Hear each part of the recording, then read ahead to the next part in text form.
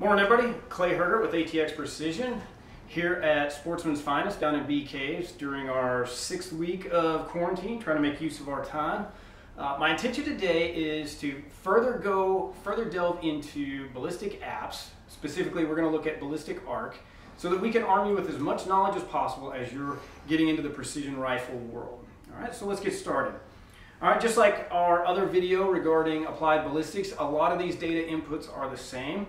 One of the reasons I like this app, again, is very intuitive interface and very intuitive outputs, and we'll look at some of those. So jumping right in, just like applied ballistics, this one you start off with a rifle profile, but where this deviates and goes its own path, this time you set up the rifle profile with the ammo in it. Okay, so let's just jump right into this one I've got checked up at the top. Again, sticking with 6.5, shooting ELDM. All right, again, you'll go through, you pick your bullet from the library. In this case, I picked the .264 140 grain. I'm using the G7 ballistic coefficient, ICAO metrics. All right, ballistic coefficient. You can always expand those out. Take a look at them, see what you're looking at, make sure they're correct. You know, every once in a while, some of these bullet libraries, you do need to refine them just a little bit. So don't be afraid to double check some of those input parameters. Okay, especially length. A lot of times length may be shorter or less than what's reported inside the app. So go ahead and update that if you need to. All right, just like before, side height is absolutely critical. In this case, we measured it for this rifle, 1.95. All right, we zeroed it at 100. Just like in our previous video where we talked about elevation offset and windage offset, you can set this up for different loads. In this case, this is my primary load, unsuppressed. So its elevation offset is 0 and its windage offset is 0. What that means, hey, when I zero this thing at 100 yards, where I'm aiming is exactly where it's going, okay? Again, you put in your barrel twist, your muzzle velocity. You know, you can tell it what units your optics are in down there. One of the nice features about geoballistics, you can set up some overlays or some thresholds. You can set up a vital size. Let's say you're hunting smaller game. You want to know how much it matters. When do I need to start changing my elevation or making an adjustment? So let's just say we've got a 6-inch vital size. That's fairly common. Energy threshold, you know, I'm a hunter, so 1,000 foot-pounds is a generally recognized benchmark. Velocity threshold, you know, may or may not be useful. I'm going to turn that guy off. You know, a lot of times you can put in where it hits the sound barrier, but again, you know, that's more of a target option for target shooters. All right, your muzzle velocity correction, just like we trued up the other app. This one allows you to true here. It's on the rifle profile page. We'll get to that in just a little bit. Okay, so we're done. We'll hit save. We've got that rifle checked. You can go through and pick out which rifle you're on. This app stays on the rifle profile you pick until you change it, so it doesn't rotate off of it. Okay, your next screen down there lower left, you'll hit the weather profile. Pretty standard inputs. You tell it the wind speed, you tell it the direction, tell it your atmospheres. You know, in this case, you have the choice. You can either enter in pressure, temperature, humidity yourself, or if you've got a device such as a Kestrel that gives you density altitude directly, density altitude, just to review, that is how thick is that air your bullet's traveling through. Obviously, thicker air where it's got more drag on it is going to change what your firing solution is. Okay, so if you've got a Kestrel that gives you density altitude, hey, you only have to enter one parameter. For myself, I'm carrying a GPS.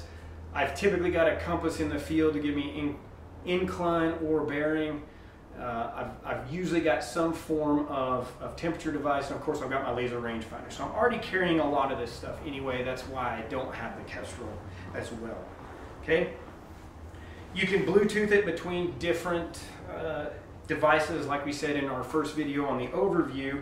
You can Bluetooth it between a Kestrel, you can Bluetooth it between a weather flow, or you can come down here and tell it to load up from a certain station. I've got our Our location service is off for the purpose of this video, but it'll pull up the closest weather stations if it can get a feed or if it can get a signal.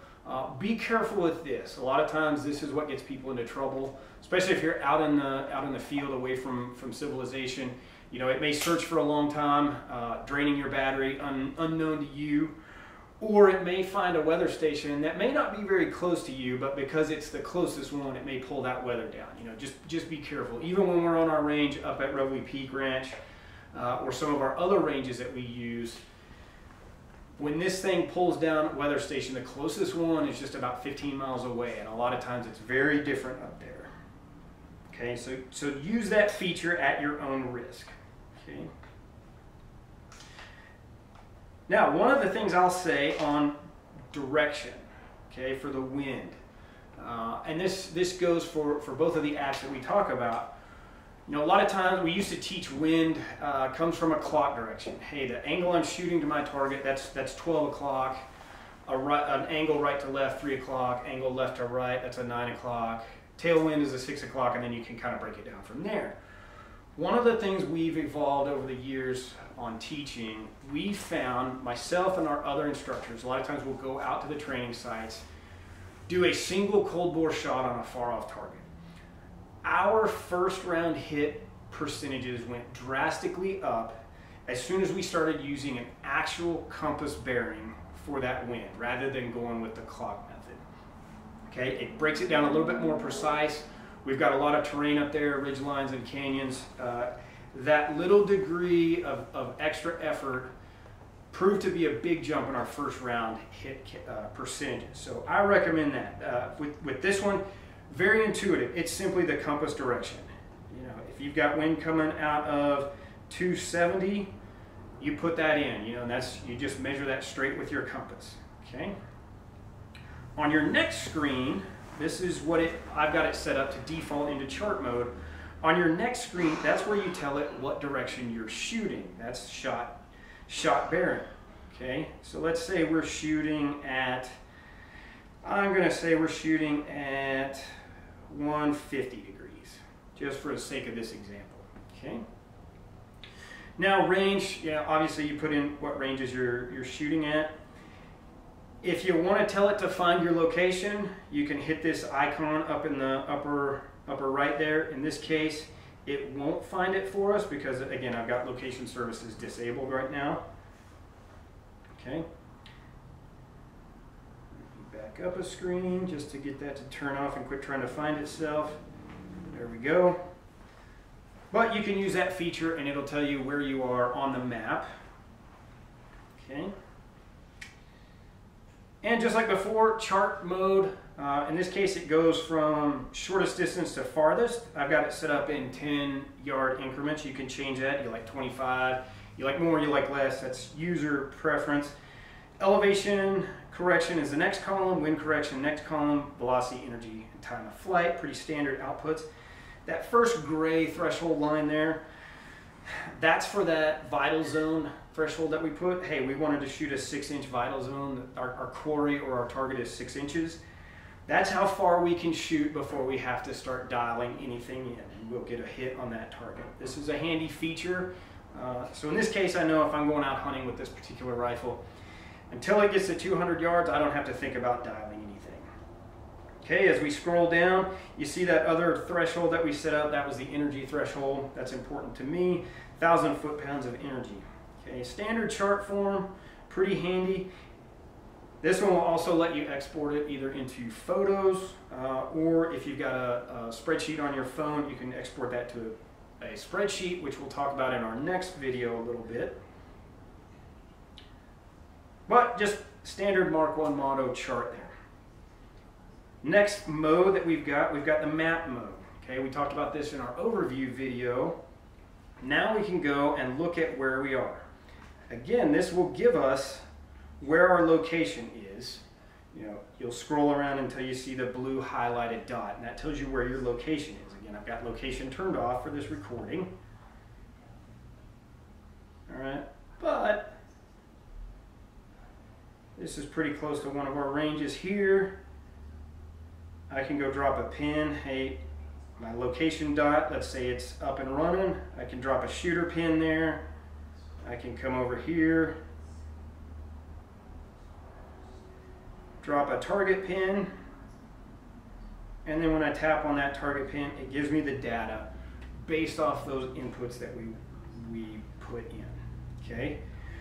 If I want to see, hey, what's the data chart, the whole chart for that particular shot, I can see everything that's going on up to where that target is. If I hit this blue chart button right there, okay? Again, we can toggle between topo mode, see what the terrain looks like that we're going through, or we can come back to imagery mode, scan around, hey, what's behind us? Is there some, looks like there's some structures. They're at 3,000 yards behind that target. Okay, we're probably safe there. Just that initial look. If it's beyond that threshold, let's say we get a target that's beyond our threshold, drop another pin for our target. You notice that red line dots out. Everything in that red line is beyond that threshold that we set up earlier. Okay, so it's just more information for you at your fingertips. Okay, you can always save these or you can get rid of them. Okay, our final feature, output feature on this is something we like to use in our match, our Reveille Peak Ranch Open that we had in the final weekend of September. The folks up at Ballistic Arc, they loaded all of our firing positions, all of our targets in last year. They're going to be doing that again this year for us. It gives folks an electronic matchbook. So they have the matchbook telling what each course of fire is. Then they've got it automatically loaded up into their app for them. Let's go to stage 5. We can look at stage 5. Hey, there's our targets. There's our bearing. You got all your data. You input the wind, weather data. It gives it to you right there. Next firing solution right there. That's on our map mode. Let's go to stage 5 on our competition mode. We had 3 targets to shoot. In this case, gives us those 3 targets and the data we need for that. Now I can either write that out onto my wrist card, my wrist coach, or a memory aid, or just a scrap piece of paper so that I know in between each shot target when I'm on the clock trying to go fast, everything's right there. Okay, this holdover setting, you know, if you notice you're trending high or low for the day, you can tell it, hey, we want to hold about, you know, a little bit over or under. Let's just throw one in. And it'll update all that stuff for you. Okay? That is the other output feature on this guy. Okay, now, some of your preferences that you can set up, you can come into the settings. You can tell it which mode you want to start with. You want to start with the map mode first, the competition mode first. Again, I like the chart mode, that's why it defaults to that. My increments, you can tell it what yardages you like. You can turn on the smart buttons, you know, tell it to find location, that location button, I've got it on. Tell it what units you're in, pressure, all right. Where your compass is coming from. Is it coming from the device? Is it coming from your Bluetooth weather meter, for example? You can calibrate all this stuff. You can update the firmware. It's a really solid program. Okay, just like before, I've got unsuppressed set up in here. I've got another profile. Same exact bullet, this time it's suppressed. You can see my sight height. It's 1.95 inches. Key area to pay attention to. Zero range. Elevation offset. In this case, I throw my can on. It's 0.875 inches low every time. All right, nice and consistent. I measured that after shooting groups, so we're good to go there. Now I can come over, check my data. Notice that threshold is just a little bit less because it's you know, again, it was a little bit low, so it doesn't quite go all the way out before it hits that 1,000 foot-pound threshold. Same thing with our 6-inch target threshold. It's a little bit less. So, another good feature of this guy, just like before, we can set up our app down here in Austin, Texas. We can go up to Wyoming elk hunting. It takes that change in environment into account. It also takes the change in whether we go suppressed, unsuppressed into account.